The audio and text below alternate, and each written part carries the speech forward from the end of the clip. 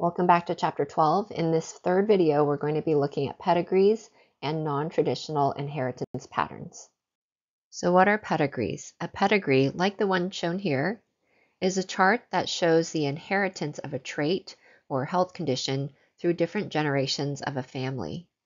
The pedigree can show you the relationships among or between the family members and tells you which individuals have a certain trait of interest. So there are a few rules to know. For instance, males are usually depicted using a square. So if I see something like this on the left, that's a male.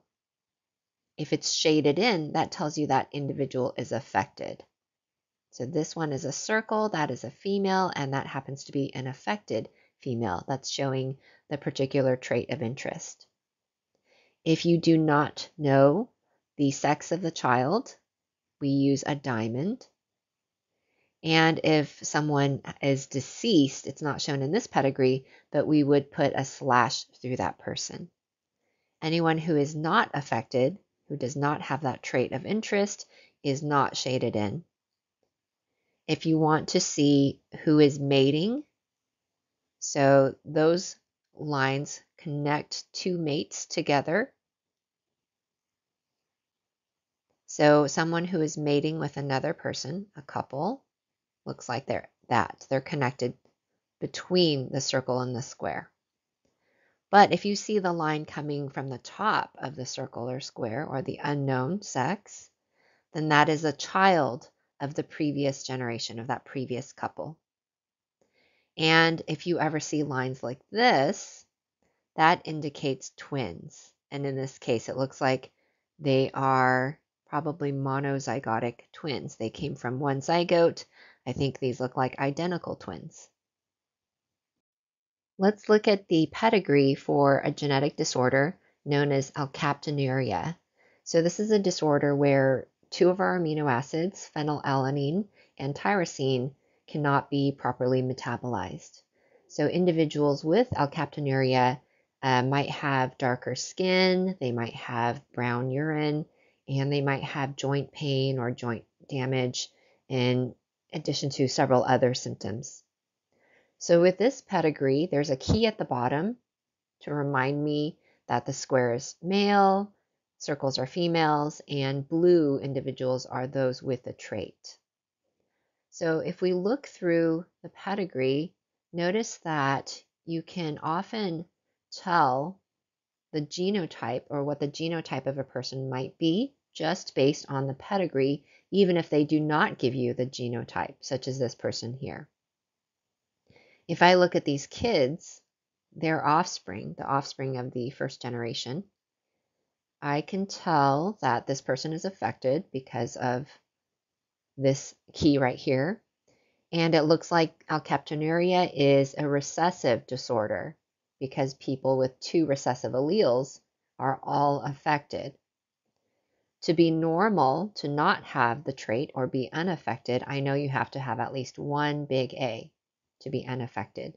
So all of these individuals that are in yellow for this pedigree must have at least one big A. Let's try a practice problem that's posed by our textbook. Our book asks us, what are the genotypes of the individuals labeled 1, 2, and 3? And I just wanted to make a quick note that the pedigree in the previous slide and in the PDF that you might have printed out or saved to your computer is incorrect. That was a previous edition of the book.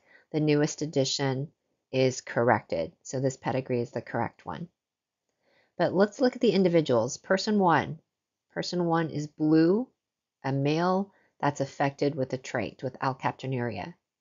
I know from the previous slide I said this was a recessive disorder, so they must be small a, small a.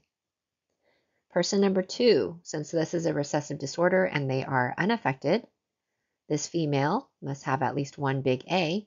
And right now I don't know what her second allele is yet, but if I look at their child, I know the child inherits one allele from each parent. So they got a small a from dad, and they must have received a small a from mom as well. So she must be heterozygous.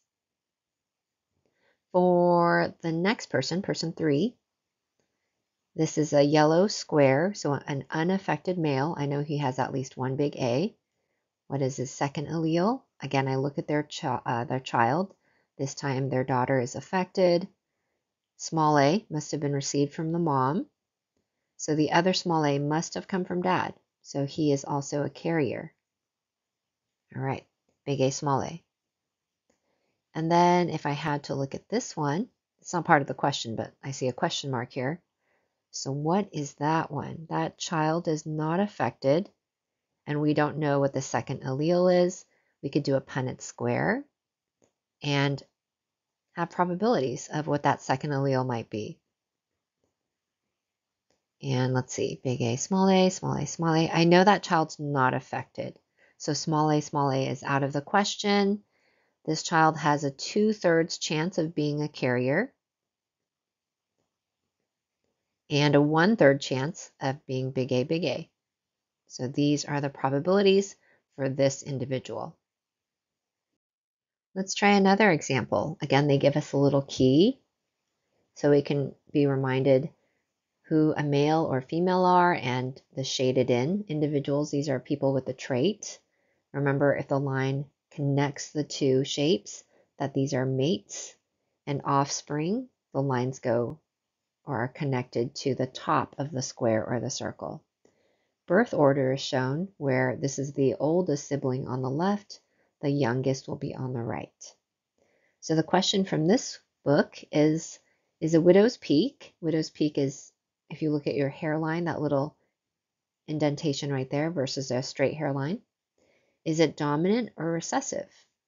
So if I look at the pedigree, everyone who's shaded in has the widow's peak.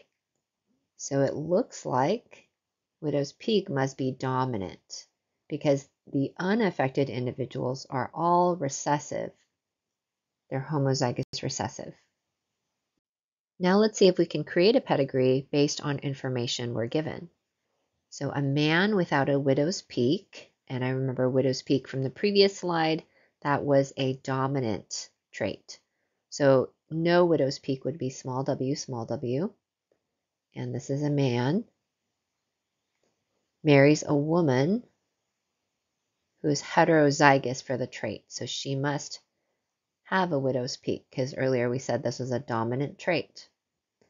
They have 3 children. So I'm going to draw 3 lines here. Those are their kids. The oldest daughter has the trait. Circle, she's a daughter. She must have a big W. She must have a small w. I know she got the big W from mom. And she has to get an allele from dad as well. And he only has small w's to give. So that's why I know she was heterozygous. Their second child is a son without the trait. So this is small w, small w. He must have gotten one of each from either parent. So one small w from mom, the other small w from dad. Their youngest is a girl who is also without the trait. Also small w, small w. Now let's put things together. Remember that probability rules can be used together with pedigrees to make genetic inferences. So in Part B, we have a question that says, what is the chance that their 4th child will be a boy with the trait? So they have 3 kids already. What's the chance that the 4th child will be, should say male?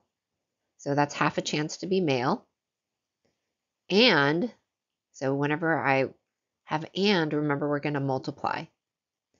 So what's the chance of having the trait? Remember the trait is widow's peak.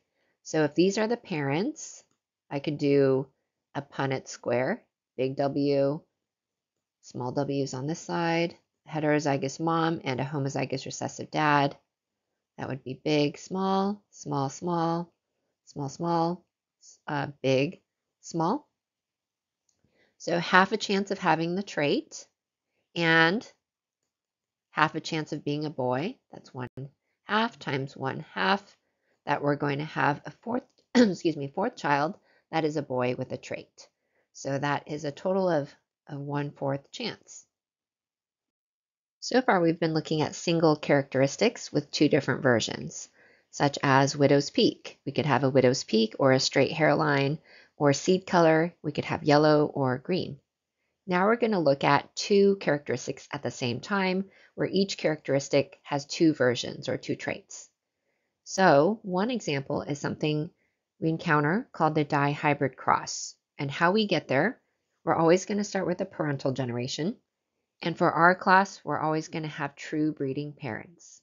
They're always going to be homozygous for their trait. So here I have two true breeding parents. The one on the left is a yellow round seed. You can see it's homozygous dominant for both characteristics. Excuse me. The one on the right is a green wrinkled seed. Again, true breeding for both characteristics. If we look at their offspring, the F1 generation, you can see that the offspring has to get an allele from each parent for each of the characteristics. So if we just look at Y, it gets big Y if I assume this is mom and this is dad. It gets big Y from mom, small y from dad. And then if I look at the seed type, if it's round or wrinkled, it gets big R from mom, small r from dad. And remember, you get a single allele for each of the characteristics because of meiosis. In the gametes, there are only one of each. They're haploid gametes. So now I have my F1 generation, and I'm going to do a self-cross. This is a dihybrid cross because you're heterozygous or hybrid for both characteristics. When I do or perform a dihybrid cross, you will always get, under normal dominant recessive patterns, inheritance patterns, you're always going to get a 9:3:3:1 phenotypic ratio. So for these, we don't usually do genotypic ratios. They get really complicated. But the phenotypic ratio is going to be 9:3:3:1. So if you ever get F2 data and you see this ratio, you can automatically think, oh, the parents of this F2 generation were dihybrids. And if I look at the ratio more closely, 9 will always exhibit the phenotype that was dominant for both. So this is yellow and round. 3 of them will be dominant for one and recessive for the other. So here it's recessive for color, but dominant for round. The other 3 will be the opposite. So this one's dominant for the color, but recessive for the shape. And the last one is recessive for both in terms of phenotype. It's green and it's wrinkled. Let's take a closer look at the Punnett square and how we derived the gametes for that Punnett square. So if I look at my dihybrid organism, it's a diploid organism. It has 2 of each type of allele. And I know after meiosis, I'm going to have haploid gametes. For the gametes, the most common mistake I see from students is they include one characteristic, but they forget the other. It's like having a kid with lots of hair, but no eyes, or vice versa. For the seed here, it would be the example of the error would be having 2 Y's, but no R's, or having 2 R's, but no Y. So you have to consider both color and shape of the seed in this case. Also, remember we had independent assortment or independent segregation during meiosis. And this is after the homologous chromosomes line up in metaphase 1, they're pulled apart and they line up independently of each other. Each homologous chromosome will line up independently of the next set of homologous chromosomes. So when we have the separation, we have, for example, here we have big Y, big R, or we can get small y, big R, or we can have big Y, small r for that one, or small y, small r, as we see there. And since this was an F1 or dihybrid cross, the other gametes are the same. And when we put them back together, we see we regenerate the diploid organism, and by convention, we always have the capital letters to the left of the lowercase letters. If you look carefully at each each characteristic, you can still see the 3:1 ratio that we saw for the monohybrid cross. If I only look at the Y's, for example, big Y, big Y. That's 9 plus 3, or 12. 12 big Y to, 3 plus 1 to 4 small y. And that simplifies to a 3-to-1 ratio for the color of the seed. And if I look at shape, I can see the same thing is true. 12 of them are round.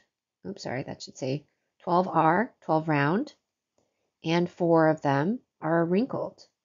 And that also simplifies to that 3-to-1 ratio.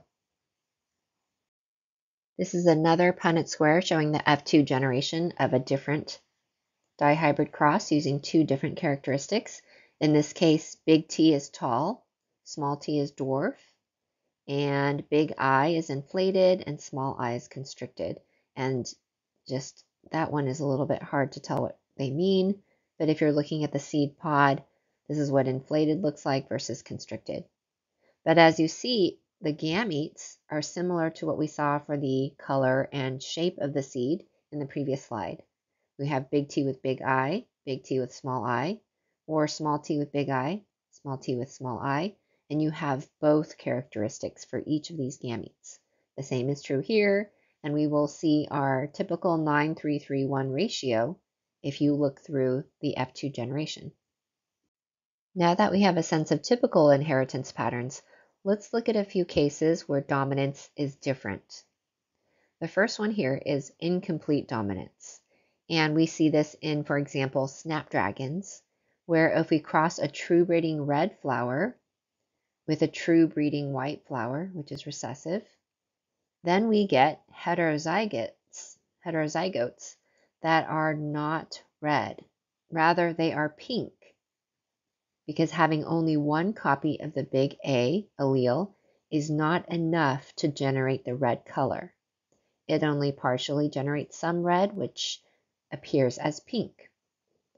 So if that happens and then you cross the F1 through a monohybrid cross, you can generate a Punnett square for that. What you're going to end up with is 1 big A, which turns out to be a red flower, 2 big A, small a's, which turn out to be pink, and 1 small a, which turn out to be white. But we don't usually use these symbols when we're talking about incomplete dominance, just to differentiate it from typical dominance patterns. Instead, what you usually see is something like this.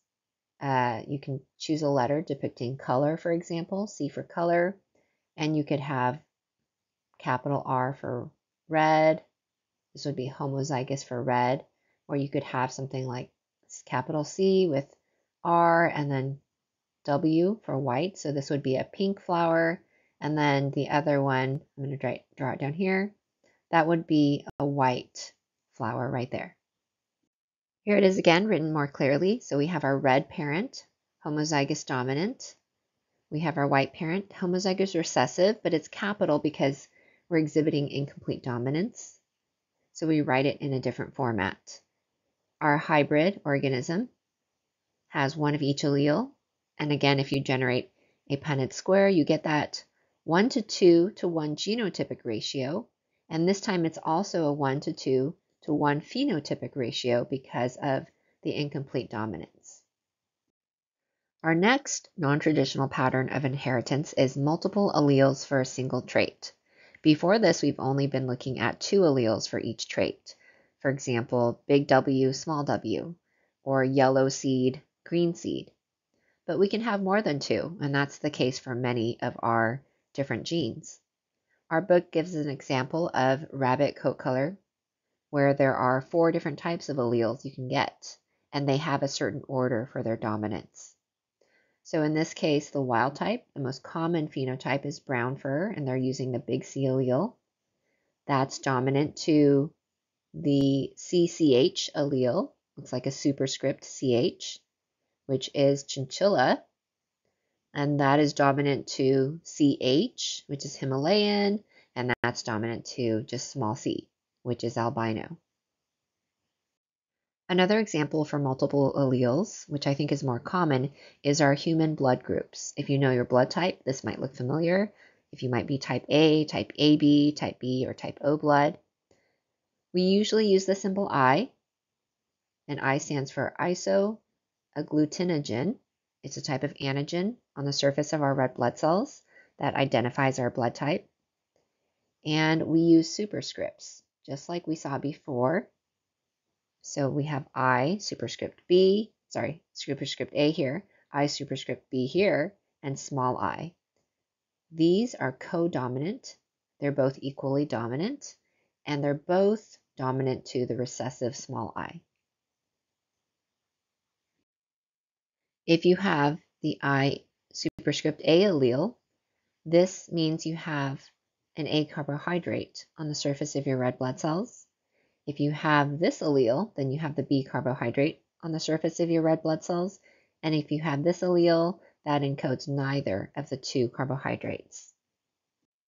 Looking at these alleles and the type of carbohydrate you'd have on the surface of your red blood cell, we can see that if you have this genotype, where you're homozygous dominant for A, or you have A and I, then you have type A blood. This is your phenotype, and so forth. You can see the same thing is true for Bs. If you have both, they're co-dominant to each other. They're equally dominant. So you have both types of carbohydrates on the surface, your type AB blood. And if you get a small I allele from both parents, then you have type O blood. That takes us to the end of the third video. In our fourth and final video, we'll wrap up the chapter by looking at how most genes have multiple phenotypic effects. We're going to look at sex-linked genes and also epistasis.